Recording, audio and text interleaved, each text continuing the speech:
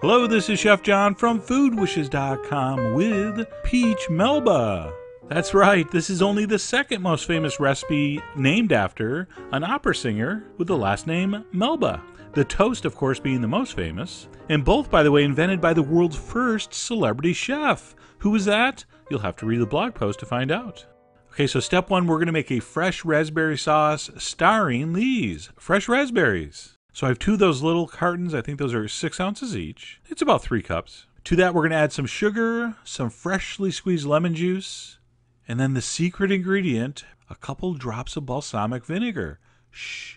No one's going to know it's there. We're not going to tell anybody. It will just freak people out. But a few drops will give it a certain something that you're really going to love. So if you're scared, don't put it in. But if you're scared, you really shouldn't be cooking to begin with. So put it in. Just a couple drops. Relax. I'm also going to give that a small splash of water. We're going to put that on medium heat. And we're basically just going to bring it up to a simmer.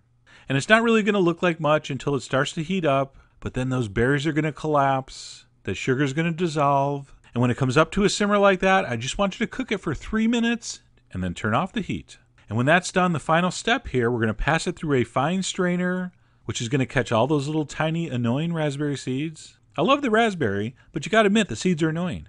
So we're going to pass that through, and all the liquid and puree is going to come through.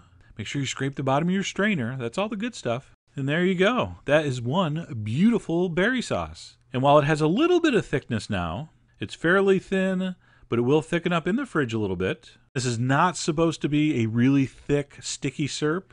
It's supposed to just be a pure liquid essence of fresh raspberries.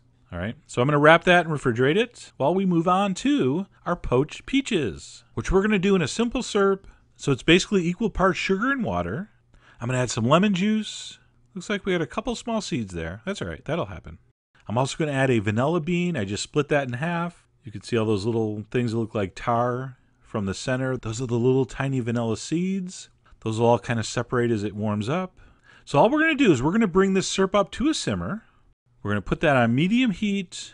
And while that's happening, we have a couple minutes. We can prep our peaches, which is super simple. You're going to want to use peaches that are fairly firm. All right, they should be sweet and getting ripe, but you want a little firmness to them. They're just going to poach better.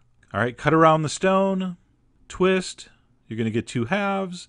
And because you're using freestone peaches, not clingstone, freestone, those come right out. And those are generally the ones you're going to get in the market. But you can always ask your friendly produce person. We're going to go ahead and place in our peaches. And I generally do them skin side down first, although it really doesn't matter. I'm going to raise my heat up to just maintain kind of a steady simmer. It'll look like that. And then all you need to do is simmer these until tender. And the time is really going to depend on the ripeness. So these ended up taking about 5 minutes per side. And yes, you could use a smaller, different shaped saucepan, and those would be all submerged, but it really doesn't matter. So I let them go about 5 minutes. I flipped them over. I like to baste them once in a while. Seems like a good idea, and it's fun. So right here, I decided I was getting very close. I'm going to test it with a knife. That's perfect. Now what I like to do is just let them cool right in the syrup. You should probably do the same.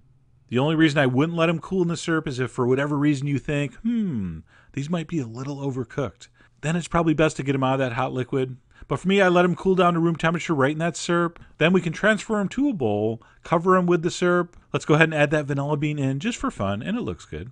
I'm going to wrap that up, and I'm going to place that in the fridge alongside my raspberry sauce. I want both of those components ice cold. Do not eat this warm. So let's assume just this one time you actually listen to me and let all this stuff get nice and ice cold before you serve. When you pull it out, the skin should peel off. Now, it doesn't always. Sometimes it just sticks to the fruit and you can't get it off. If that happens, don't be upset. It actually will look and taste great and probably be better for you.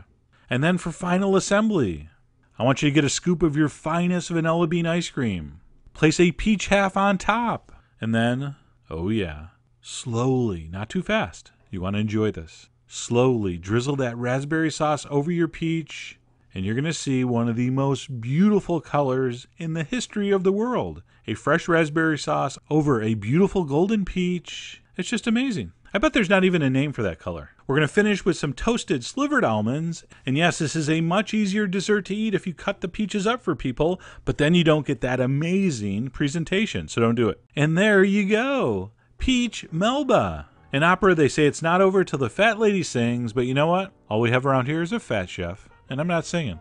But I will taste this. If you just dug into this and you were only eating that vanilla ice cream with that fresh, homemade raspberry sauce, that would be an awesome dessert. But then when you also consider you have that poached peach in there, subtly scented with that lemon and that vanilla, it's just incredible. You got to try this. So head over to foodwishes.com for all the ingredient amounts and more info as usual. And as always, enjoy.